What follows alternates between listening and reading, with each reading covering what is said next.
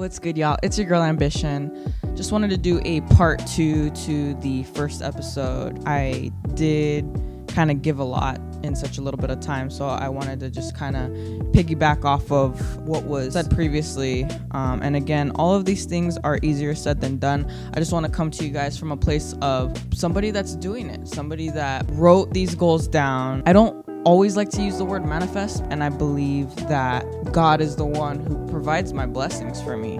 I don't believe that because I spoke it into existence that it just all happened for me. I don't necessarily believe it works like that. I believe God helps those who help themselves. A good friend of mine told me that actually, and it really stuck with me. I just really wanted to piggyback off of overcoming fear of rejection, right? So I've experienced a lot of rejection in my life. I recognize that I'm not everybody's type. I'm not everyone's cup of tea. There's things about me that aren't flattering to everybody, and that's okay. I've accepted that. I've accepted to be a hardworking woman that doesn't expect help from anybody.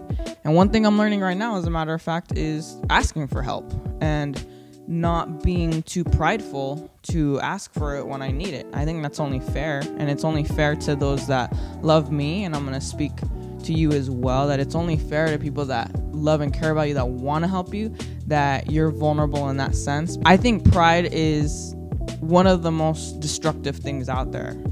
And so when we're living pride-based to protect our ego, to protect our status, I think that is very toxic.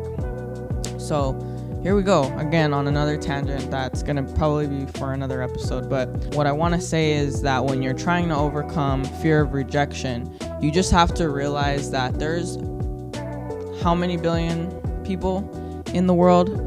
Not everyone's going to say yes. Not everyone's going to be a yes. And you don't have to convince anybody to say yes. It's just, it is what it is. You got to take things for face value sometimes. When you want to get to where you're going and where you're at, I think it's so important to not make acceptance such a priority.